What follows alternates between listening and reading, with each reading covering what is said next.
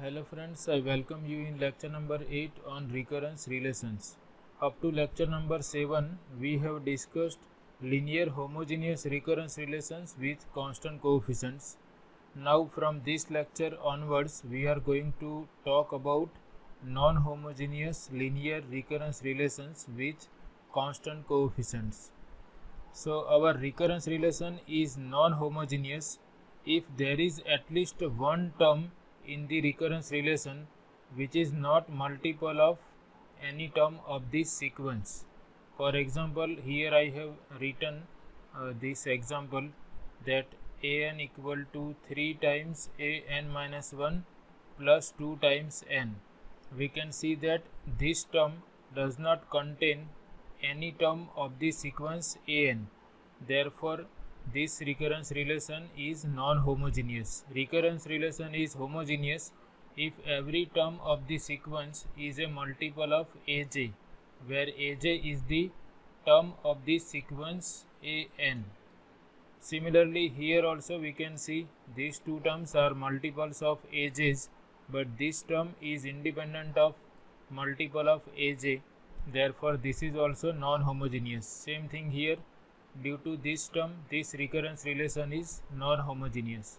So whenever we have non-homogeneous recurrence relation, we can see we will have function of n that we will denote by capital F of n, or we can have constant also. We may have this type of recurrence relation also, say an minus 3 plus 2. So this is also non-homogeneous due to this term which is not multiple of aj. So here f of n is constant. So in general, whenever we have at least one term in the recurrence relation which is not multiple of aj or term of the sequence an, then recurrence relation is called non-homogeneous recurrence relation. And this is the standard form of linear non-homogeneous recurrence relation with constant coefficients. Here we are adding function of n which is not identically 0. If f of n is 0 for every n, then our relation becomes homogeneous, and if f of n is not identically 0, this means there is at least one n for which value of function is non-zero, then this is a non-homogeneous recurrence relation. Now the non-homogeneous recurrence relations are not easy to solve as we have done for homogeneous recurrence relations. Here we have to do some more work, and if we consider f of n equal to 0 in this non-homogeneous recurrence relation, then we will obtain the homogeneous recurrence relation, and this homogeneous recurrence relation is associated with this non-homogeneous recurrence relation because it can be obtained by taking this function of n equal to 0. Therefore, this homogeneous recurrence relation is called the associated homogeneous recurrence relation. Homogeneous recurrence relation corresponding to given non-homogeneous recurrence relation is called associated homogeneous recurrence relation. And here I have written some more examples of linear non-homogeneous recurrence relations with constant coefficients. An equal to an minus 1 plus 2 raised to n. So this is our f of n in this case. Here all these terms are multiple of aj, but this term is not multiple of aj. So that is our f of n, and this term makes this recurrence relation non-homogeneous. Same thing here. This term makes this recurrence relation non-homogeneous, and here f of n is n factorial. So how to solve linear non-homogeneous recurrence relations with constant coefficients? So that is our aim.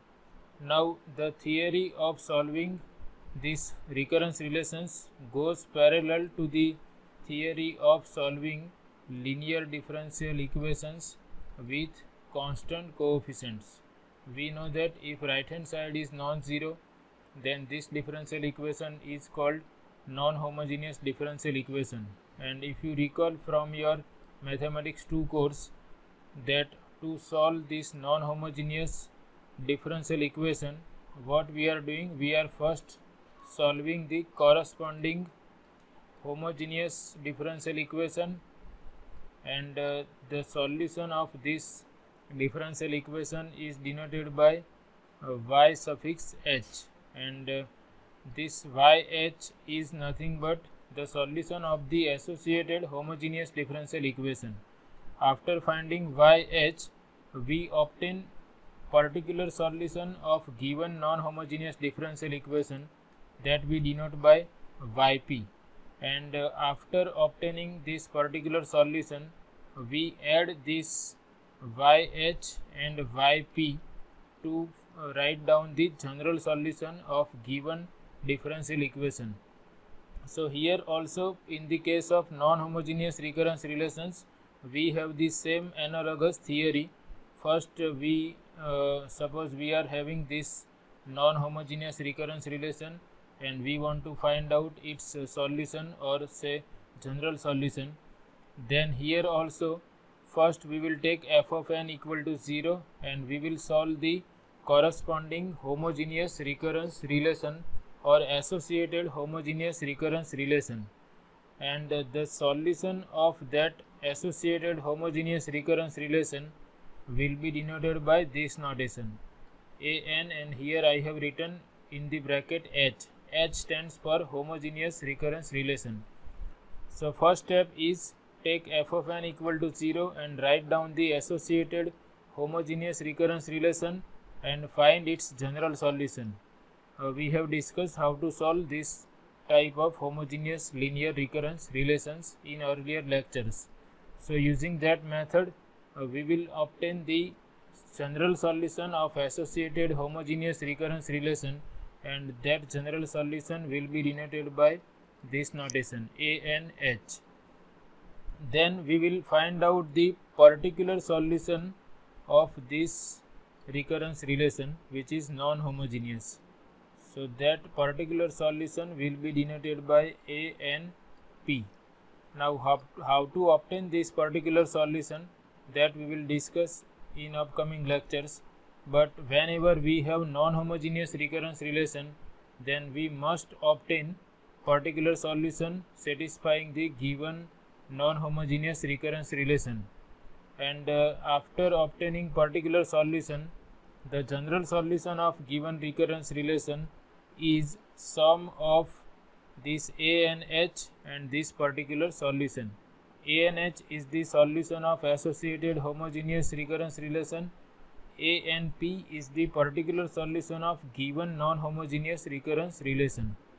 So in next lecture, we are going to discuss that how to find the particular solution for given non-homogeneous recurrence relation, and for the A and H, that is for the solution of homogeneous recurrence relation, you can watch earlier lectures on linear homogeneous recurrence relations, that is lecture number 1 to 7, and in upcoming lecture we will see how to obtain particular solution of given non-homogeneous recurrence relation, and then how to solve the non-homogeneous recurrence relation.